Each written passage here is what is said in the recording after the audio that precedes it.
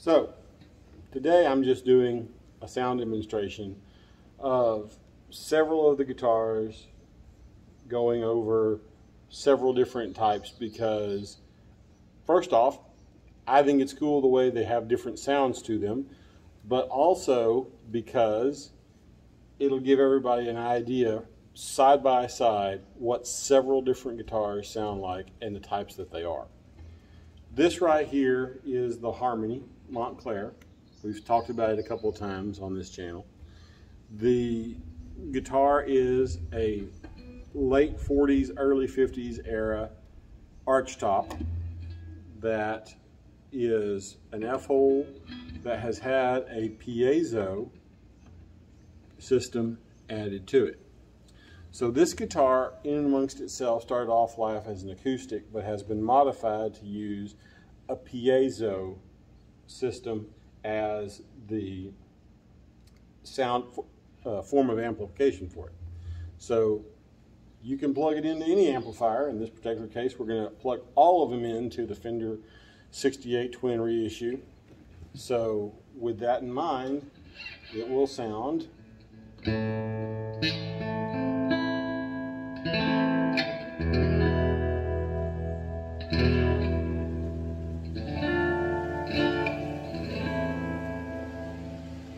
louder than if it was just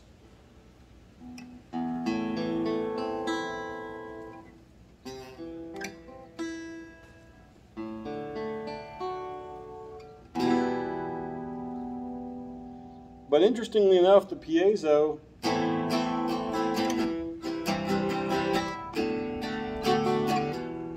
doesn't give it all that different of a sound. It just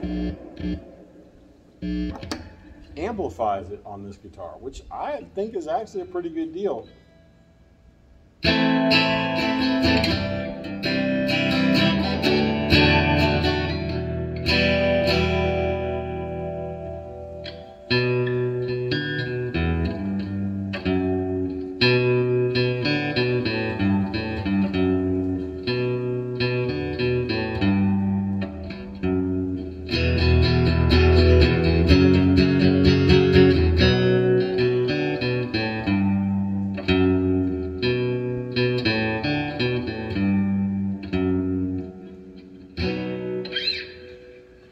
So that's, like I say, but this is a piezo system, and you can get them pretty much for any guitar nowadays. And there's even some electric guitars, like for instance the Wino Les Paul Custom that Gibson did, that has jerry cantrells that has a piezo system in the bridge.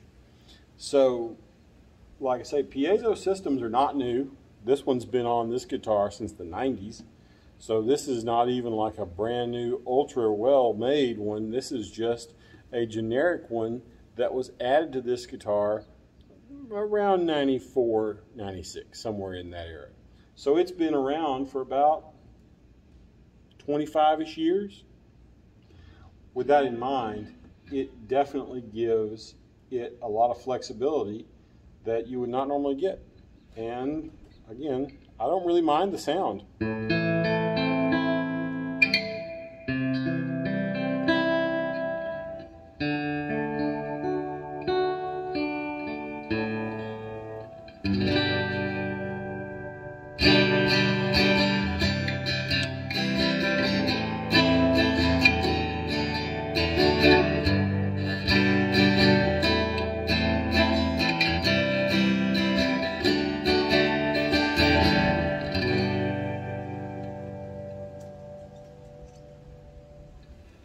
And interestingly enough, I'm facing the amp right now, which, because this came up just recently, this amplifier, to keep the feedback down, I generally keep in the 4 range. It will go louder, but generally everything we do in here is about 100 decibels or less, maybe as much as 110. So if you're ever wondering what the sound of the amplifiers is in the room, we are probably less than 100 decibels at all times. it's nothing more than the fact that the acoustics of the shop are absolutely that of an open reverberating chamber. So realistically, not the greatest setup when it comes to sound for performances, but it gives us the ability to do all kinds of things like move around and take things wherever we want to go. So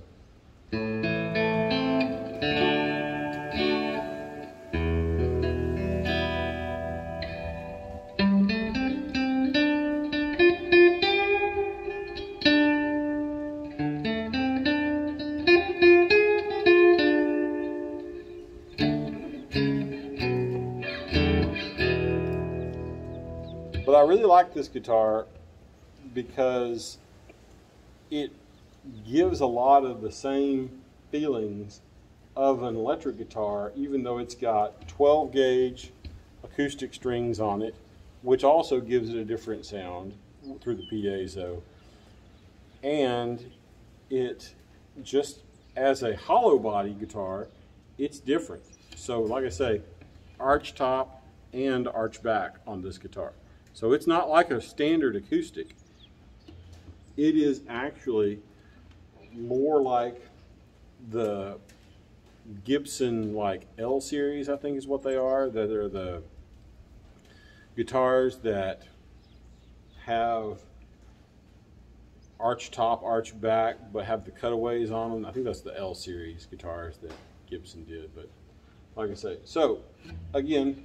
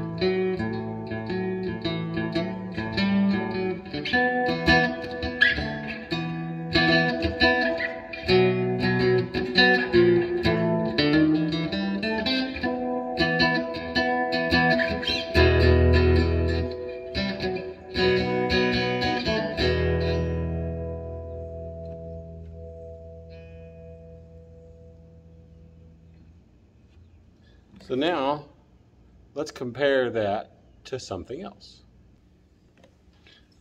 So now we've moved to a semi-hollow. Now this one of course has 335, real basic construction, same overall shape-ish, because it does have an arch top and it does have an arch back, but it is different because it has the slab down the middle. So it gives it a similar but different sound, because even though it's made out of the same laminate material that is brought together in to create layers of laminate, it has that middle piece to help minimize the feedback. So this one is set in the middle with everything to 10, all the volumes, all the tones set to 10, so that it's not something unfair to the piezo system on the acoustic. And it has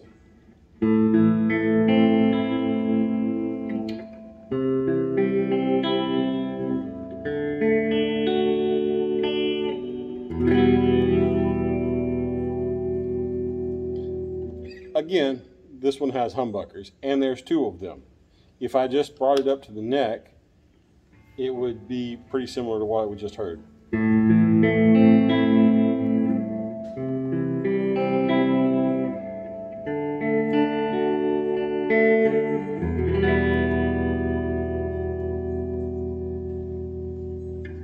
just for the giggles of it, because there's obviously the piezo is built into the bridge system would sound.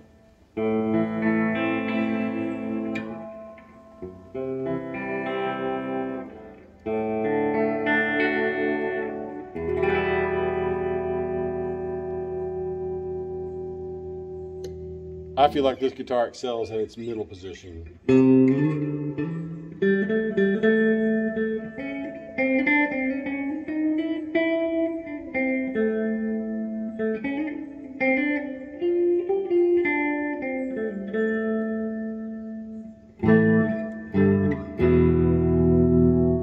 And if you notice, it really does have in its middle position kind of a sound that doesn't mimic what the acoustic does with the piezo, but it gives it that kind of open sound.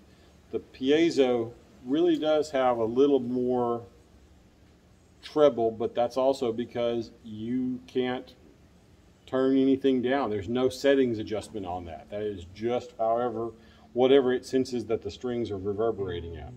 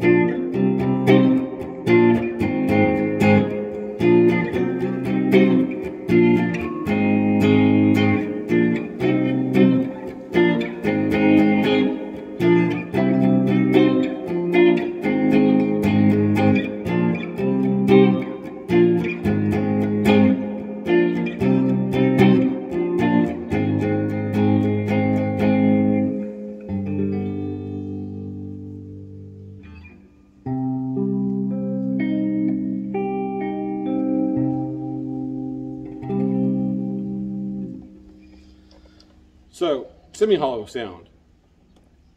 I really like semi-hollow bodies. I'm surprised that it took me this long to get by a 335. I've played several of the casinos and Sheratons and liked them, and I've even picked up a couple of 335s over the years, and I don't know, I just didn't fall in love with one until just recently, and this one popped up, and I gotta tell you, I'm a huge fan. This one is way better than I thought it was going to be. I was not nearly as expecting as much as I got, and I like the fact that it's unique because of the aged over emblem and Gibson logo. So the crown and the Gibson have that same toner that is brought on to the binding and everything to give it a aged look, which they call it dark tobacco burst, but it really does look like a vintage burst that's just been aged over with a satin finish. So anyway, a couple more riffs and then on to the next.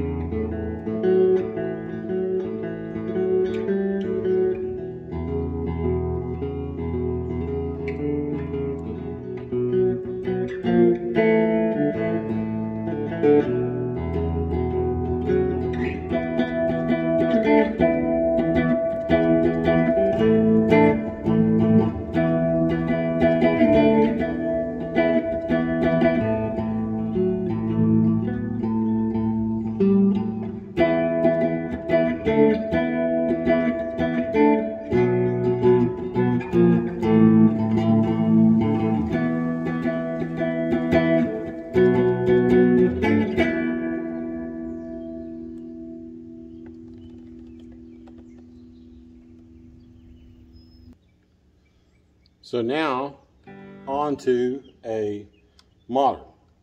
And when I say modern, this actually is Les Paul modern. So this one is the Les Paul modern, and it is a chambered weight relief guitar that is an electric. And so it's not semi-hollow, but it is chambered.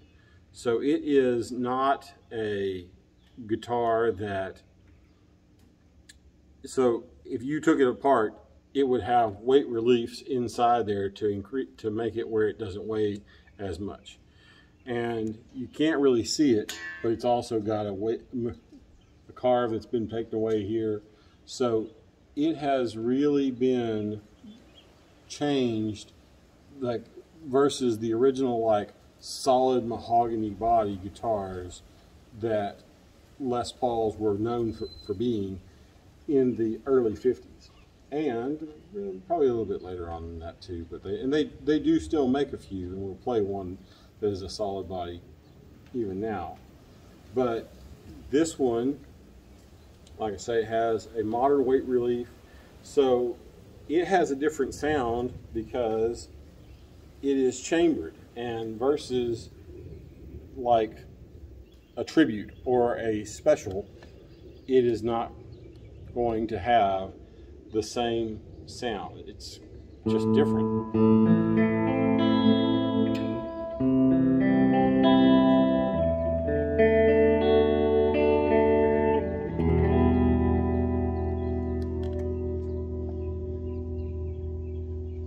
That said, this guitar is a modern, and it has a lot of different feelings. And one of the feelings is the neck is definitely thinner, and it is so easy to just wrap your hand straight around. Like, this is a shredder guitar, and I'm not a shredder, but I really like the color of this guitar because it's just awesome. And you can see the reflection and everything. So it is absolutely 100% a looker, but it also has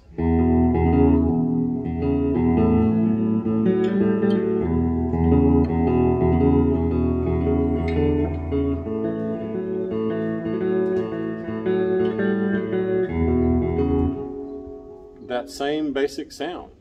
However, it's got a little bit different. There's a little bit of difference between it and everything else.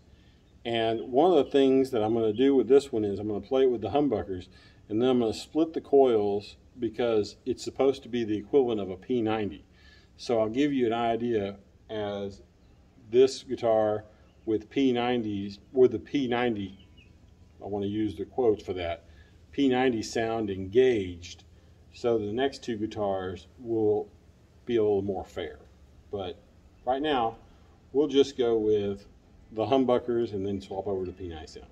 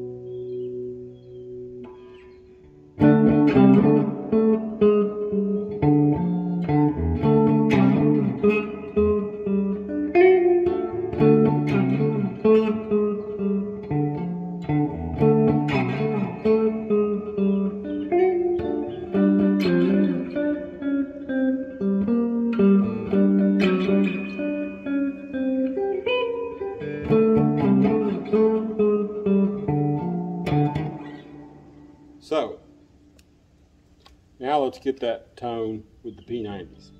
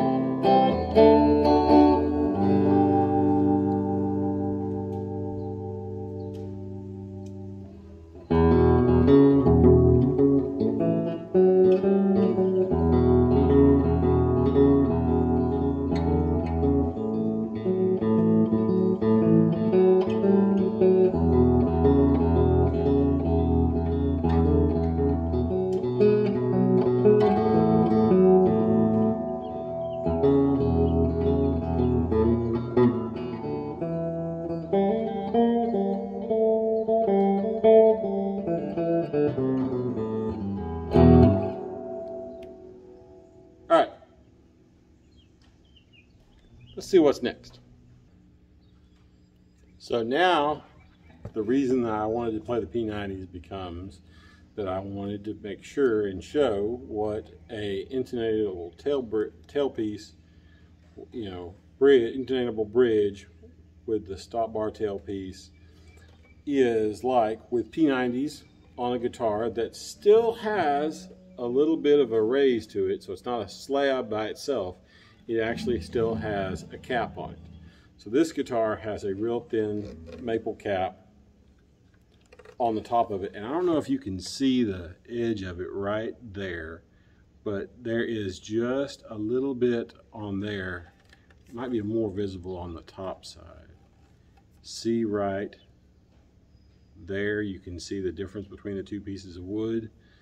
That's maple versus mahogany, and I believe these 60s tributes do not have any kind of weight relief on the bodies themselves. This one certainly does. Feels like it's heavy enough that it doesn't, but it is not, doesn't have a lot of the other appointments that the Les Paul Classics, Moderns, Standard 50s. These tributes are a little bit less guitar, and like I say, this particular one has become kind of a fan favorite of the channel because of its just so good to play, but sounds good and has a really rich tone that only P90s really can deliver in a Les Paul.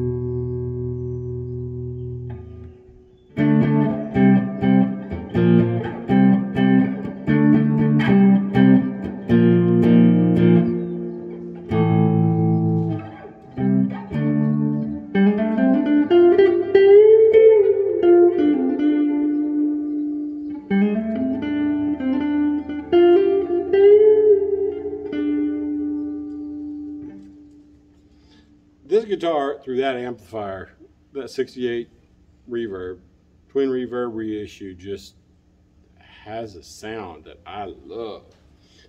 I am almost positive whoever decides when we get to 1,000 subscribers, there's somebody that will probably choose to this guitar, and I will have to let it go. And I will be very sad because I really like this guitar.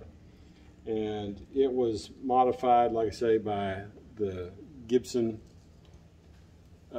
demo shop guys, which also were responsible for the mod collection guitars. So it has got a wonderful feel to it. And I don't know if all of them play like this or if it's just this one, but it's definitely nice. And I have nothing but respect for these guitars.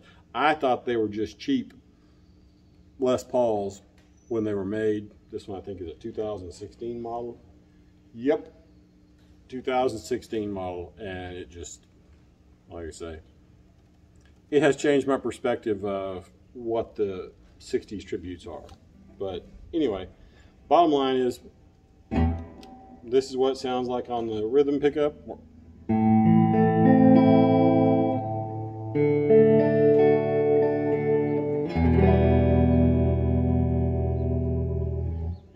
akin to what the bridge, the piezo on the Harmony sounds like.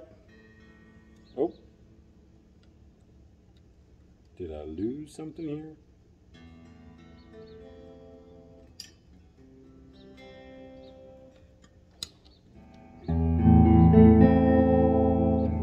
Ooh, we have a problem with one of the circuits.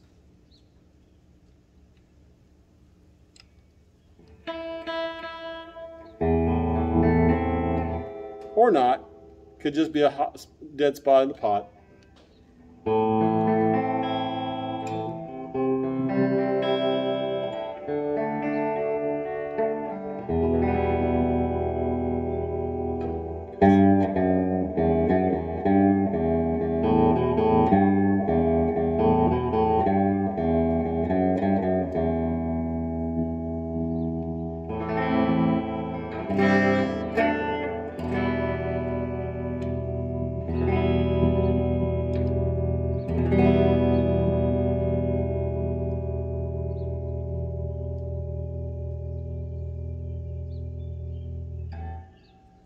On to the next one. And now for what is absolutely the last type of guitar, and this is the 100% flat everything, just a slab of guitar SG. These guitars have no weight relief, they have no changing to the bodies. You can see that this one has a body seam right here. Don't know if you can, I can make that pop up in there. And then I thought it had another one right over here. So this is at least a 2-piece, and I believe 3-piece back. And there's nothing else. It's just a 3-piece body. It's painted, so it's really hard to find, but they are, oh yeah, there's that piece. Maybe this is just a 2-piece body, but no matter how you look at it, these guitars are just as plain as it gets. There's no special weight relief. There's no changing to them. They are the complete opposite of where we started with this, which, like I say, was with a guitar that had nothing but laminate top, back, sides, no solid anything. Created a lot of feedback, reverberated a lot because it was just an acoustic guitar with a piezo pickup. But there are, like I say, there are other guitars that are very similar to that like the L series guitars from Gibson, that share a lot of those same traits. But this guitar has just a little bit different sound than even the Tribute with the P90s in it.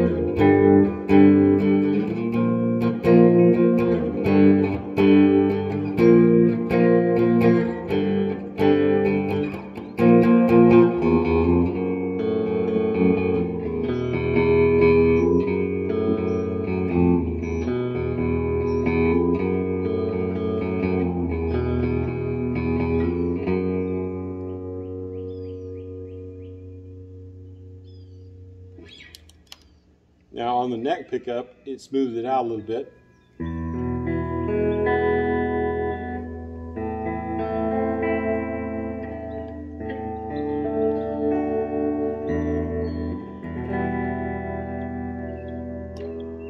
And on the bridge bridge pickup, it sharpens it a little bit.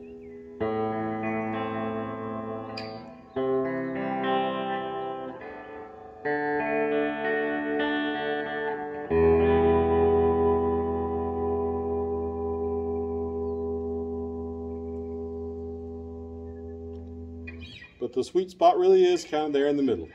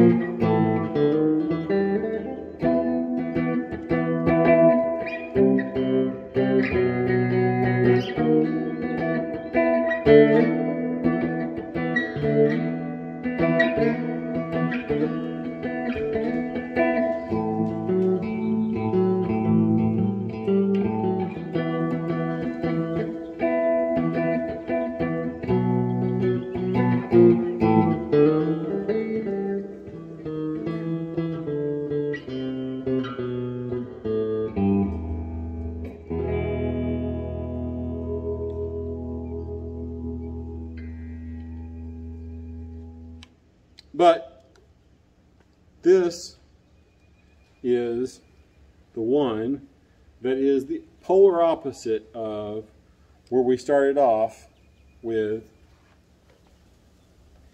this one. So, acoustic with piezo versus slab body with P90s. And a P90 really kind of is pretty close to what would be a piezo setup, though it doesn't touch the strings like the piezo setup does, so therefore they're not the two aren't exactly the same. But there's no humbucking on a piezo. There's no special sauce that it goes through to stop it from doing anything. It's just a regular old sound. And that's kind of what the P90 does, except it does it in a much higher capacity. So, at the end of the day, that's what all of them sound like. This is a long video, so thanks for bearing with us. And I hope y'all enjoyed it. It was so fun to do all the different sounds. So, until next time.